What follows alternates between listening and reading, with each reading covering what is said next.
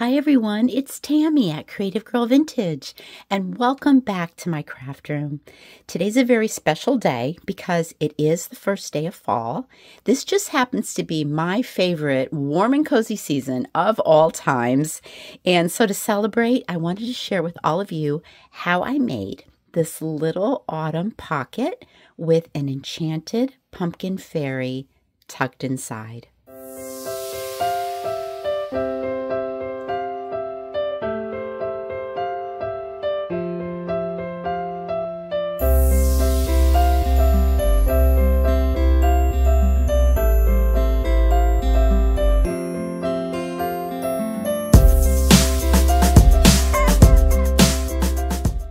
Start out by using some chipboard sheets, and as always, all the supplies that I'm using today I will share with you in the description box below this video.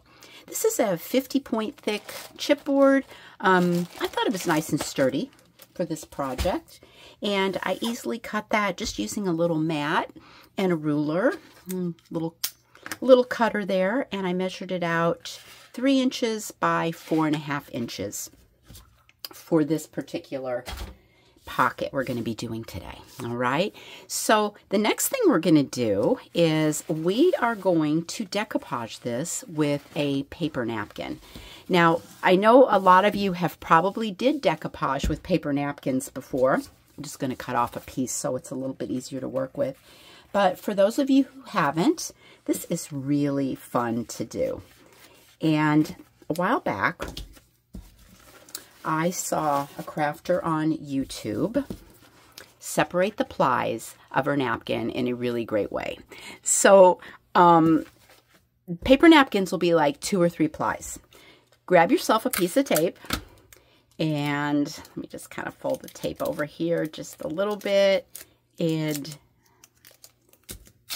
okay, there you go. And so we start separating these plies. Okay, now this to me was one of the greatest tips that I ever found, simply because I had actually, oh, there's going to be another ply here. See, there's still a little white paper here. All right, we want to get rid of all the white on the back. So I would grab like my magnifiers, my tweezers, and everything I had on the corner, just fooling with it till I could finally get it to separate to pull these plies off. And when I found this tip, I was just ingenious. Okay, so we got our chipboard here. Let us put a nice even coat of Mod Podge right on the top of this.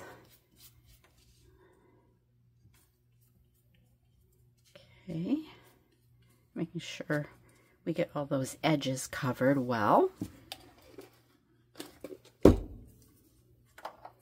All right, depending on what napkin decoration that you have, you might want to, you know, center kind of your decoration on kind of where you want it. I love those little red mushrooms right there.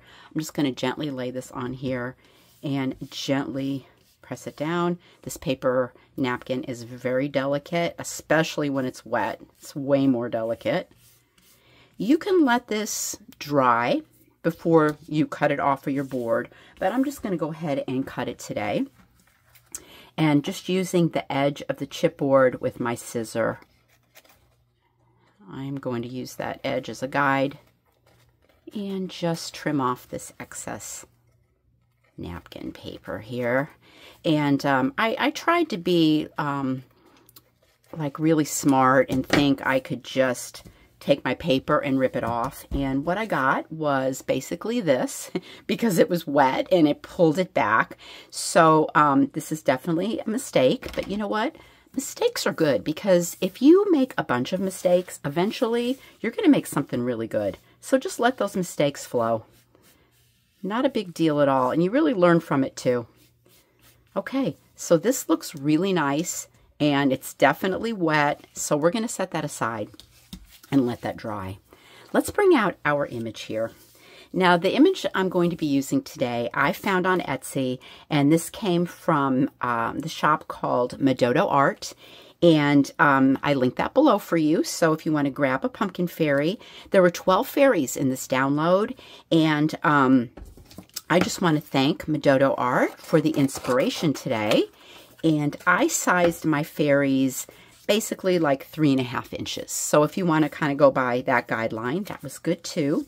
And now this step here is completely optional, but I love doing this. I love this step.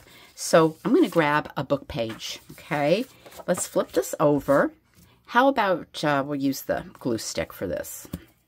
I'm going to put an even coat on the back of my image here. I probably could have cut a little bit more of that paper off, but I didn't, but that's okay. All right, and then we're going to lay her down on the book page,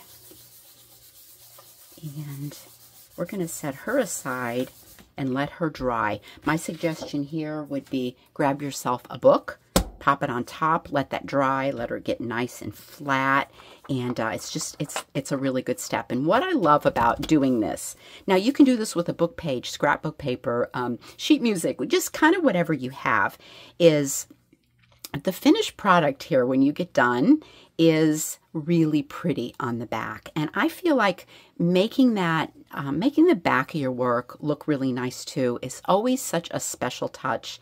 And I just used my little cutter bee scissors here once this was dry, fussy cutted her out, and we've got her ready to go. All right, so we've got our paper napkin drying, we've got our fairy under a book drying, and we'll be right back for the next step. All right, with all things dry, let's move forward. And I'm going to use one of my little sanding sponges here and just go around the edges of my chipboard. And, you know, if you missed a little something, it's going to just clean up those edges. And what I like to do here on the corners is wear it down a little bit, and that chipboard shows through. And just makes it a little bit more vintagey. Okay, and then while we're at it, let me just flip this over because you know I like to do stuff on the back. So this is a gorgeous little rubber stamp set that I found at Red Lead. And I thought what I would do on the back here is put this little deer on the back.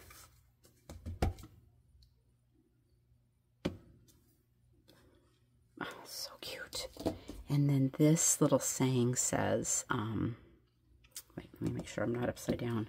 Oh, that's good. It says an autumn forest. All right. So I like to put little surprises on the back of my work. And let's flip that back over. And also, while we're getting things ready here, I made this little autumn sign. Here it says autumn, the season after summer and before winter, when crops and fruits are gathered and leaves fall. This is a freebie for you guys. This is on my blog. If you'd like to have it, just go over there and right click and save it. And what I did there is I was in the process of tearing this all around. Grab my ruler here so you can see what I'm doing, and just laid my ruler down on the edge, folded up a little. And by the way, I printed this on just regular lightweight cardstock, as well as the fairy too. They're on a lightweight cardstock. Okay, and then I just rip that off, and that gives it like a really nice edge. Grabbing some distress ink, and I'm going to be using the color Vintage Photo today. And this really needs it because, you know, you've got a lot of white paper there, but, you know, look at this. In the Magic Forest, this turns into looking like some old paper that we dredged up from somewhere. Okay, it's pretty. And then while we have our ink out, we might as well just ink up our little fairy wings. I love using this distress ink. Okay. And you know what? If you want to, you can go around your edges too while you have your ink out. It's pretty, right? Very pretty. Okay. next thing we are going to do is, how about get rid of all these crumbs? That would be a real good idea for starters. All right, and I'm going to use my crocodile on this because to punch 2 holes, this chipboard is really too hard for like a little office supply hole punch to go through. So I'm going to be using that tool for the heavy duty work. And let me grab some vintage seam binding here. I have got a really big collection of vintage seam binding that I have found at the flea market over many years too. It wasn't like I just went there and you know, loaded up. It took a long time. And but I linked for you some fall colors in the description box that if I didn't have this, I would use those. They're really pretty. All right, so I'm just gonna put the first color in and do a little bow, and then I'm gonna run a second color in and do the same thing on top of it, just so it's kind of all fluffy and pretty. You can use all those beautiful autumn colors too. Okay. I mean, I know it is the first day of fall. I wish the weather felt a little bit more like it, but I think we're getting there out here on the East Coast, on the Jersey Shore. But, you know, we're still having days that are close to 80. So hopefully that cool air is going to start coming through. All right, you can fiddle and fuss with this as much as you like. I mean, I could sit there and fiddle with it for another 10 minutes, but I'm not going to do it. But here we go. Look at that. Isn't that cute? All right. I have also found a piece of scrap lace, and this probably you can just use anything you had, but I thought this was just pretty for this project. I think the color black went really nice with the background of this paper napkin. I'm going to run a bead of hot glue along the bottom. I am going to pop this right on right here. And let me just do the sides. So we're making a pocket. We're not going across here. We're just going to go along the sides here. Okay. Right, hold on a second. My husband just came home. Apologies. Now he came in the door and he was yelling for me, and I thought I'd better take care of that. Okay, so here is our little autumn sign. Oh my gosh, that looks so cute. And I'm going to put a little bit of hot glue on this, but I'm going to be kind of careful. I'm going to lay it really gently on that lace and kind of tuck my hand under here a little bit, just because I don't want the hot glue seeping through that lace and closing up the pocket. Okay, that's probably good and dry now. And it puffs the pocket out a little bit too, so that looks cute. And then I had a little black button here. And I'm going to pop that in right there. And we have our pocket looking really beautiful. So now let us decorate this adorable little pumpkin fairy. I'm going to pull out that little rubber stamp again that says on Autumn Forest. I'm going to put that right there on her little fairy wing. That's darling. Okay, and how about a little Mod Podge on that wing? And we're going to put a little bit of glitter sparkle on her. Okay, isn't she adorable?